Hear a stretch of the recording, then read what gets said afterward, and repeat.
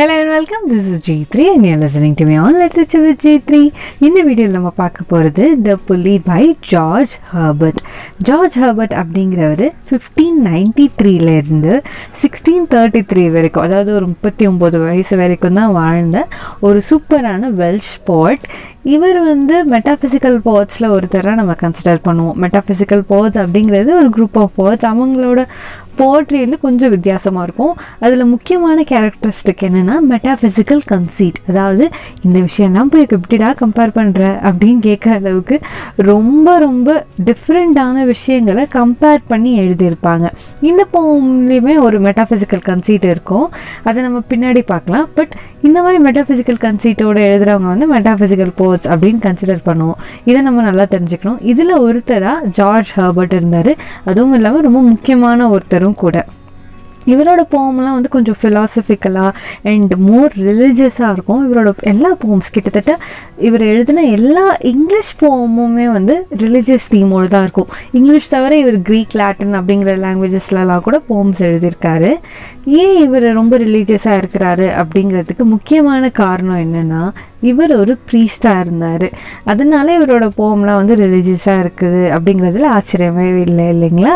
So இவரோட friend ஒருத்தர் இருக்கார். அவரோட பேர் நிக்கோலஸ் ஃபெரர்.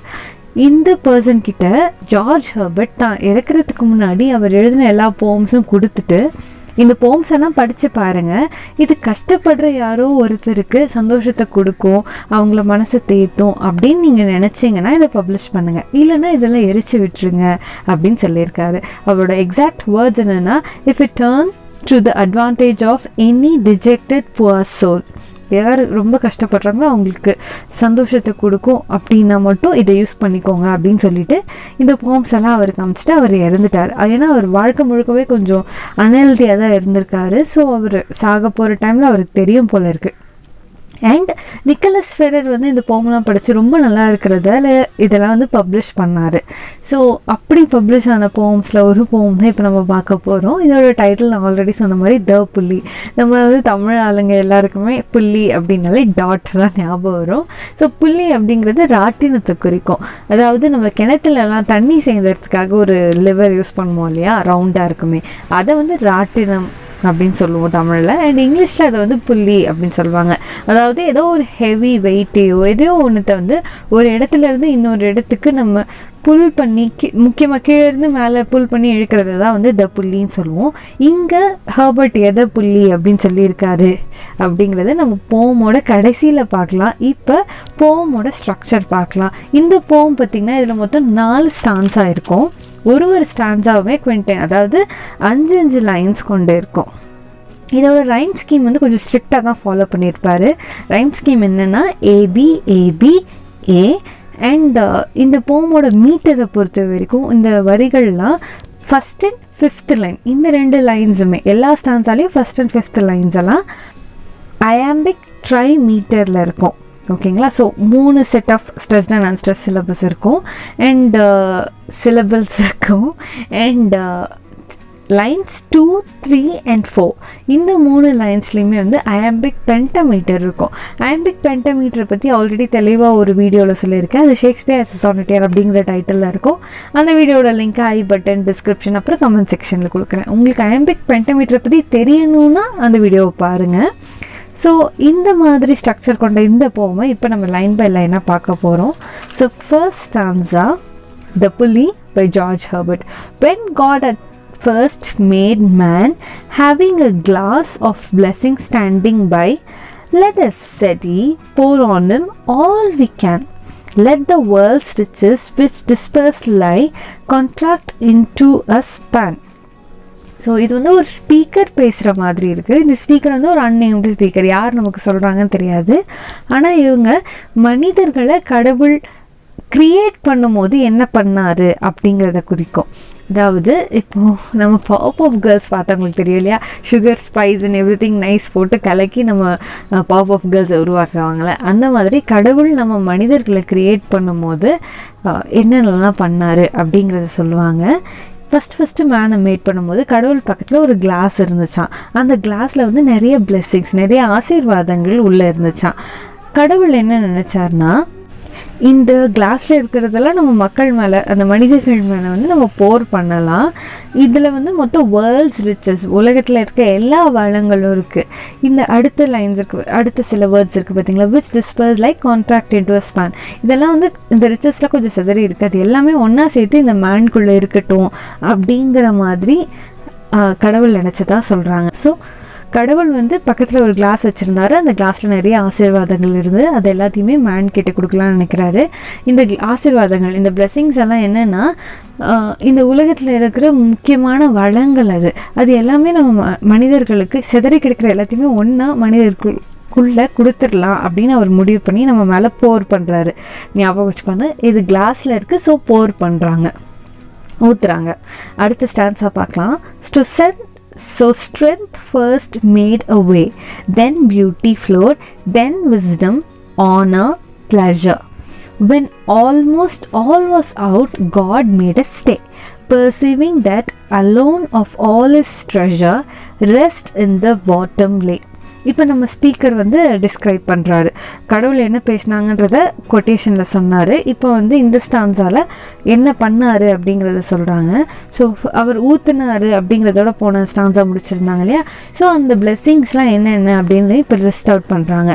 ஃபர்ஸ்ட் வந்து ஸ்ட்ரென்த்தை மனிதர்களுக்கு கொடுத்தாங்களாம். முதல்ல ஸ்ட்ரென்த் தான் வந்துச்சு, அடுத்ததாக பியூட்டி, அதுக்கு அடுத்ததாக விஸ்டம், அப்புறம் ஆனர், அப்புறம் ப்ளெஷர். இது எல்லாமே வந்து கடவுள் கொடுத்தாரு, ஊற்றுனாரு. ஆனால் அந்த கிளாஸ் வந்து முடியும் போது அது காலி ஆகப்போ கடவுள் வந்து ஸ்டே பண்ணார், அதாவது நிறுத்திட்டு கடைசியாக ஒரு கிஃப்ட் இருந்துச்சு. அந்த கிஃப்ட் தான் வந்து ஒரு ட்ரெஷர் மாதிரி, பொக்கிஷம் மாதிரி, ஓகேங்களா. அதை மட்டும் கடைசியாக பாட்டமில் இருக்க வச்சிட்டாரு. அந்த பாட்டமில் இருக்கிறதோட பேர் என்னென்னா ரெஸ்ட். இந்த ரெஸ்ட் அப்படிங்கிறது ஓய்வு, மன நிம்மதி, சோர்வின்மை, இது எல்லாமே சொல்லலாம். ஸோ ரெஸ்ட்டை மட்டும் கடவுள் வந்து கொடுக்காம விட்டுட்டாரு. நம்ம பொதுவாகவே வந்து ரெஸ்ட் இதில் நிலையான தன்மையை வந்து நம்ம என்ன நினைப்போம், அதை ஒரு பிளெஸ்ஸிங் அதெல்லாம் நினைக்க மாட்டோம் இல்லையா. நம்மளுக்கு அழகு, அப்புறம் ஸ்ட்ரென்த், அறிவு, இது எல்லாமே நம்ம பிளெஸ்ஸிங்காக நினைப்போம். ஆனால் ரெஸ்ட் அப்படிங்கிற ஒரு விஷயத்த வந்து நம்ம பிளெஸ்ஸிங்காகவே கன்சிடர் பண்ண மாட்டோம். ஆனால் இங்கே பாருங்கள், கடவுள் வந்து அந்த கிளாஸில் இருந்த கடைசி பிளெஸ்ஸிங்கான ரெஸ்ட்டை வந்து ஒரு ட்ரெஷர், பொக்கிஷம் அப்படின்னு சொல்கிறாரு. அண்ட் அதை தான் வந்து அவர் மனிதர்களுக்கு கொடுக்காம நிறுத்திடுறாரு. நம்ம அதுக்கான ரீசனிங் அவுட்டை நெக்ஸ்ட் ஸ்டான்ஸால் பார்க்கலாம். For if I should, said he, bestow this jewel also on my creature, he would adore my gifts instead of me, and rest in nature, not the God of nature. So both should losers be. இப்போ கடவுள் வந்து அதுக்கான reason சொல்லிட்டாரு. நான் இந்த கடைசி jewel, இந்த jewel அப்படிங்கிறதும் நம்ம ரெஸ்ட்டை தான் குறிக்கும். இதை வந்து கடவுள் வந்து மனிதர்களுக்கு கொடுத்துட்டாங்கன்னா, கடவுள் அவரோட கிரியேஷன்ஸான மனிதர்களுக்கு இதை கொடுத்துட்டாங்கன்னா, இவங்க வந்து அவங்களுக்கு கிடைச்ச அந்த கிஃப்டெல்லாம் வந்து பாராட்டுவாங்க, அதை ரொம்ப போற்றி புகழ்வாங்களே தவிர அந்த கிஃப்டெல்லாம் கொடுத்த கடவுளை வந்து கண்டுக்காமல் விட்டுருவாங்கன்ற மாதிரி கடவுள் சொல்கிறாரு. ரெஸ்ட் இன் நேச்சர் கூடவே அவங்க ரெஸ்ட் ஆகிடுவாங்க, கடவுள்கிட்ட அவங்க ரெஸ்ட் ஆக மாட்டாங்க அப்படின்னு சொல்கிறாரு. நாட் த காட் ஆஃப் நேச்சரையே படைச்ச கடவுள்கிட்ட அவங்க வரமாட்டாங்க அப்படின்னு சொல்கிறாரு. So both should be loses. அதாவது கடவுளும் மனிதர்களும் ரெண்டு பேருமே ஏதோ ஒன்று இழப்பாங்க அப்படிங்கிற மாதிரி சொல்லுவாங்க. இதை வந்து சில பேர் வந்து கடவுள் வந்து என்ன செல்ஃபிஷாக இருக்காரா அப்படிங்கிற மாதிரி கேள்வி எழுப்புவாங்க. ஆனால் நம்ம இதை வந்து அப்படி அண்டர்ஸ்டாண்ட் பண்ணிக்கக்கூடாது. கடவுளுக்கு வந்து அவரோட கிரியேஷன்ஸ் மேலே ரொம்ப அன்பு இருக்குது. ஸோ கடவுள் வந்து அவங்கள தான் கூட வச்சுக்கணும்னு ஆசைப்படுவார்.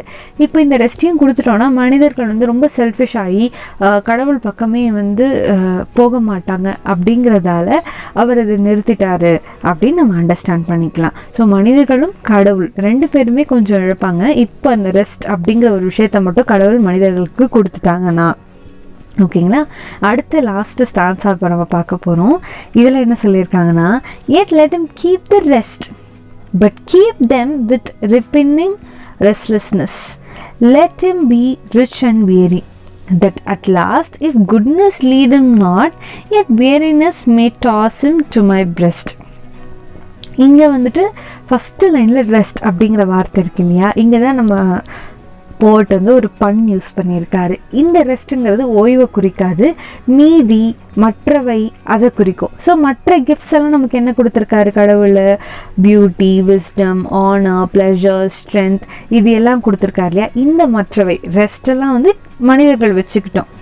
ஆனால் அவங்களுக்குள்ள வந்து ஒரு ரெஸ்ட்லெஸ்னஸ் இருக்கட்டும். இந்த ரெப்பின்னிங் அப்படிங்கிற வார்த்தை, ரீபென்னிங்னு சொல்லுவாங்க, ரீபைன் அப்படின்ற மாதிரி சொல்லுவாங்க.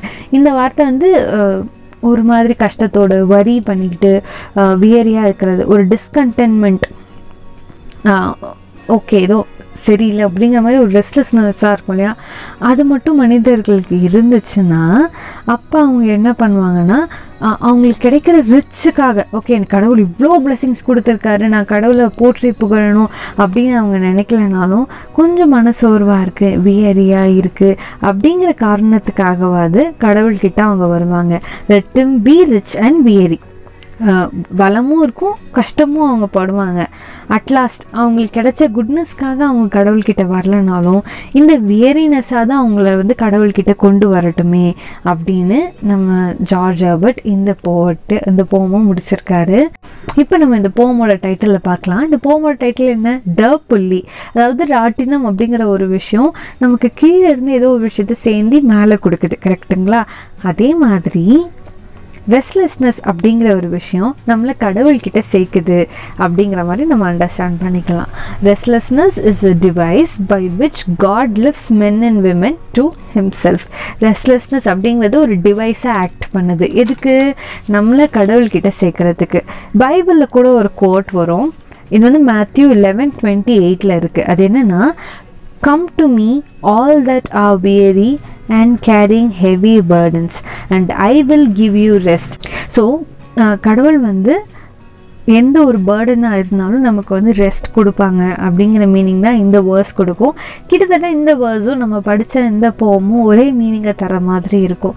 இந்த போமை படிக்கிறதும் இந்த எக்ஸ்ப்ளனேஷனை கொடுக்குறதும் எனக்கு ரொம்ப சந்தோஷத்தை தந்தது. அதே மாதிரி உங்களுக்கு இந்த வீடியோ ரொம்ப பிடிச்சிருந்தா இந்த வீடியோவை லைக் பண்ணுங்கள். உங்களுக்கு ஏதாவது வியூஸ் இருந்தால் அதை கமெண்ட்ஸில் சொல்லுங்கள். இதை உங்கள் ஃப்ரெண்ட்ஸ் கூட ஷேர் பண்ணுங்கள். மறக்காமல் சேனலை சப்ஸ்கிரைப் பண்ணுங்கள். Thank you so much for listening till the end.